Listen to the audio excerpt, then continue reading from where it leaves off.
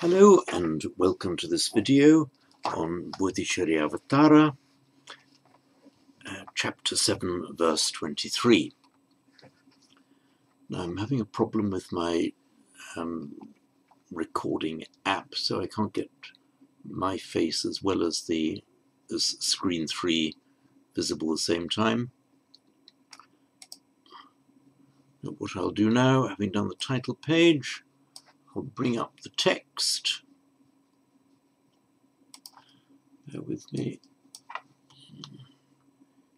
Sorry about that. And here we go.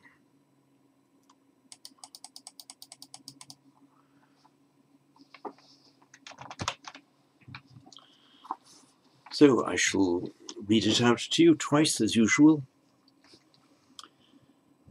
Sarvepi vaidya kurvanti kriyaduhkaira rogatam tasmad bahuni duhkani hantum sordhavyamalpakam. Sarvepi vaidya kurvanti kriyaduhkaira rogatam tasmad bahuni duhkani hantum sordhavyam alpakam. Sarve Vaidya, all doctors. Now, Veda, from Vid, I think I've done a note of it down at the bottom. From Vid, here we are, Vid, to know. Cognate, of course, with our English word wit and wisdom. Witness, the verbal noun Veda, meaning literally vision or knowledge, Ayurveda, life science, and we have the vriddhi derivative from that. That's where we have a vriddhi of the vowel of the root. So Veda becomes an Vaid, and the A becomes a Ya in this vriddhi Ya derivative. So Vaidya is a person of knowledge, and this meaning, rather than generally a knowledgeable person, has become specialized particularly to mean a medical doctor. So Vaidya, a doctor, and in Pali, actually let me give you the iPad screen. So Sanskrit Vaidya, and in Pali we see the word Vedja, meaning a doctor. Sarvepi Vaidya. All doctors would be Sarve Vaidya. Remember, Sarva is of the pronominal declension, so it makes its plural nominative masculine plural, not in an A but in an E, Sarve. So Sarve Vaidya, all doctors. The emphatic particle api here, Sarve api, becomes Sarvepi. That is emphatic in the sense not just all doctors, but like every single doctor, all without any exception. Sarvepi Vaidya. It usually means also, even, but here it's just the emphatic as not just every doctor, but every single doctor. There is not a doctor who doesn't. So Sarvepi Vaidya kurvanti. Kurvanti, from the root kri, they make. It's slightly irregular. We won't bother to deal with the details of the irregularity here. But kurvanti, literally they do or they make. Arogatam. Roga is a disease. Aroga means without disease, and therefore healthy. And you can make an abstract noun out of that by adding the suffix ta. So you have roga, disease, aroga, without disease, a person who does not have a disease, therefore a healthy person, and arogata, diseaselessness, the suffix ta, making the abstract noun, diseaselessness. So kurvanti arogatam, literally they make diseaselessness, which means they create health, they create freedom from illness. How? Kriya duhkair. The word kriya, it is one of the words meaning action, the most commonly known word for action from that same root is karma, kriya, but it's much more of a specific act, not just karma, which is any kind of doing things. Kriya is often used in a ritualistic sense of the kriya, the specific ritual performances that you do. And in this particular case, a kriya is a specific kind of acts, as we talk about, not just the things that doctors do generally, but an operation, a specific procedure. So that's the more specialized meaning of this word kriya, specific acts that you do, specific procedures. So doctors, all doctors, every single doctor will create diseaselessness, literally. Kriya duhkair arogatam. Kriya duhka, operation pain, the unpleasantness of going through a medical procedure. So, kurvanti arogatam, they create diseaselessness, they restore health.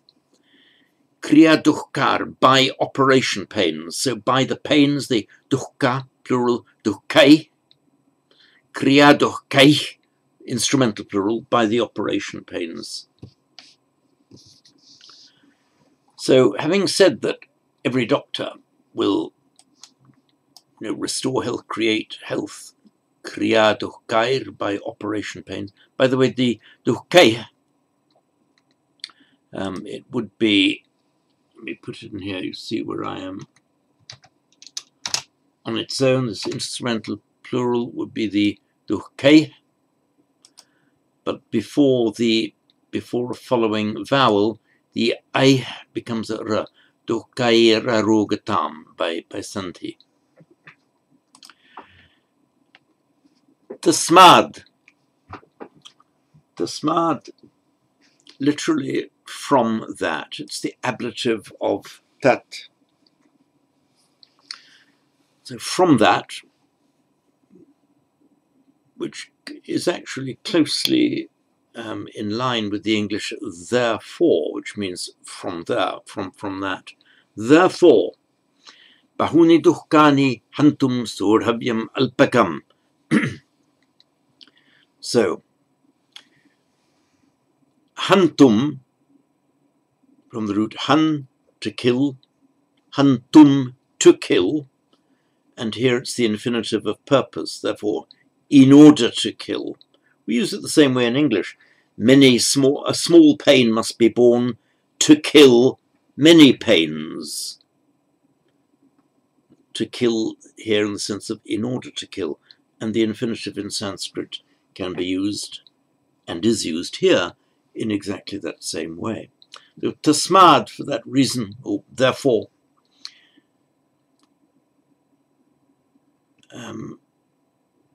bahuni duhkani hantum, to kill, or in order to kill, bahuni duhkani, bahu, many, neuter plural, bahuni, duhka, a neuter noun, therefore the plural, nominative, and accusative plural, always the same in the neuter, nominative and accusative.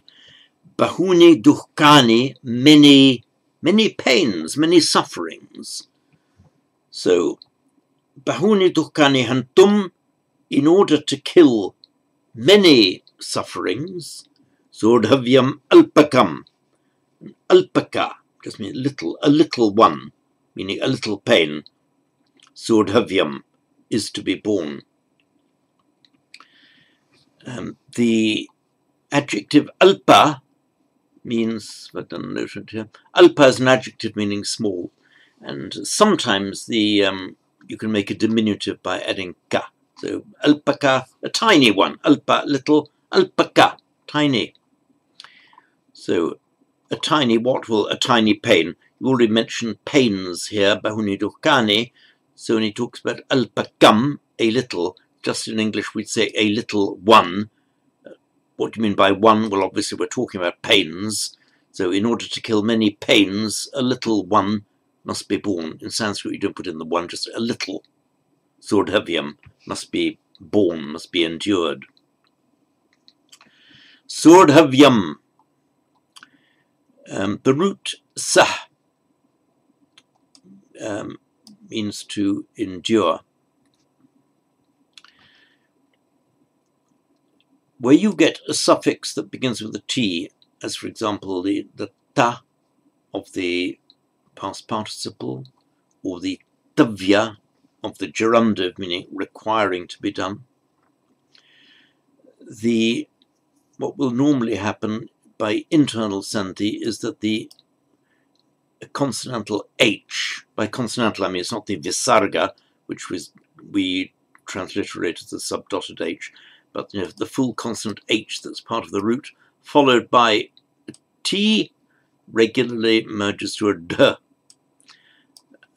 So it would normally be sardhavyam, but by a slight irregularity this A becomes an O. So it's sodhavya. The past participle will be sodha, endured. We see the same happening in the root mu, meaning to be deluded, which I'm highlighting here. There we have a lengthening to make the past participle mudha, deluded. It is the mu plus ta.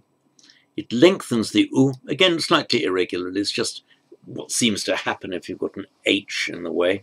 Not mudha, but mudha. So mutta becomes mudha. Sahta becomes sodha. And so, instead of sahtavyam, requiring to be endured, must be endured, becomes sodhavyam. So sodhavyam alpakam, a little one, is to be endured. Sodhavya, remember, it's an adjective meaning requiring to be endured, must be endured, and so it agrees with the neuter noun dukkam, or alpakam dukkam, sodhavyam alpakam dukkam, just sodhavyam alpakam. So I will read it again, and then I'll read it again without the text showing.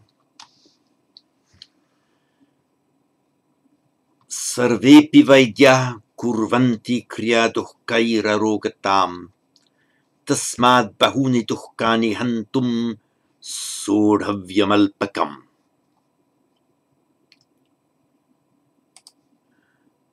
And again, I will read without showing you the text on the screen. Sarvepi vaidya kurvanti kriya duhkaira rogatam tasmad bahuni duhkani hantum sodhavyam alpakam. And that's all on verse 23.